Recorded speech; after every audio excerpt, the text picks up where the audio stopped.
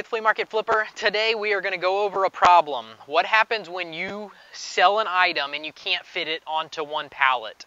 The item's too big. As you can see, we sold two of these as a combined auction. These two pieces of exercise equipment, a recumbent bike and elliptical. The elliptical is 8 foot long, so most pallets are 48 inches by 40 inches, which, yeah, like there's no way you can fit that on there and ship it. So, like I said, today we're going to actually go through what to do if you run into this problem.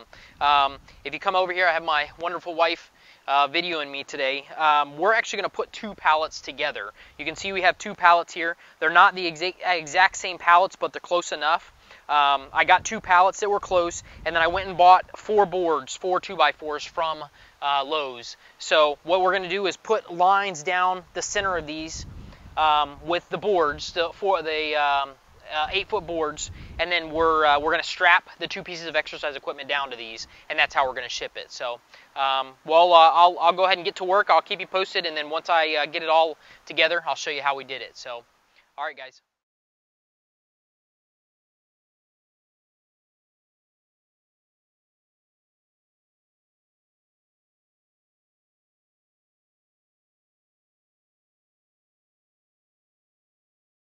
Alright guys, so we got the pallet ready. We did our 3 boards across one across the middle, 2 on the outside. They're 8-foot boards, and then I actually put these extra braces on here. I didn't have to do that, but when I'm pulling from the outside with the banding machine or the banding straps or just regular straps, whatever you're using, I wanted this to be secure enough to let that pull in and hold down the unit. So both units will actually sit up on top of these, so they'll be a little bit higher, but I was okay with that. And that's about it. Now I'm going to go ahead and set these on here. I measured them out. I knew I could get them close enough together where they wouldn't be 40 inches. We put the two pallets together at the 48 inches and 48 inches, so it's a total of 8 foot. And then it's the 40 inches wide. So normal pallets are 48 by 40.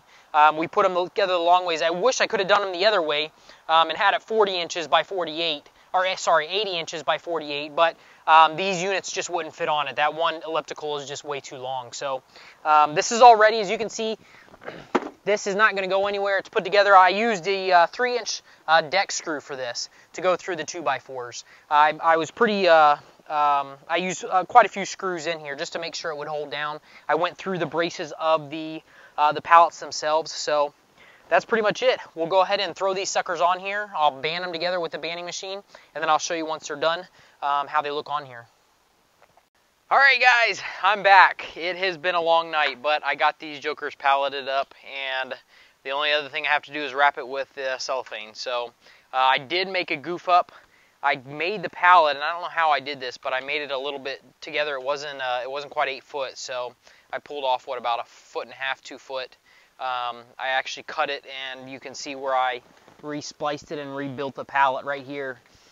This actually, once I got them up there, I noticed that it was still too big. So I did this. It saved me probably about $150 in shipping. So that was great. Once I tried out the numbers on this size pallet versus the longer one, and once I found out it was about $150 cheaper, I decided to go ahead and cut it and make it right. So my mistake cost me a little bit of time, but now these jokers are all nice and tight. They're ready to go. I started using the banding machine instead of these orange straps, because you can buy these orange straps for, I think it's 10 or 12 bucks at Harbor Freight, Lowe's, Home Depot, any of those stores like that. But the banding machine was giving me some problems, so I decided to just go with the orange straps. So the back side, I just used one of the band from the banding machine, and that's how we did it. So other than that, this sucker's ready. It's going to go to the freight company tomorrow, and it will make it to their new owners. So all right, guys, that's it. Hopefully this helps out. You got a good look at the pallet, how I built it, put two together, cut one down a little bit. But yeah, that's about it. Thank you so much.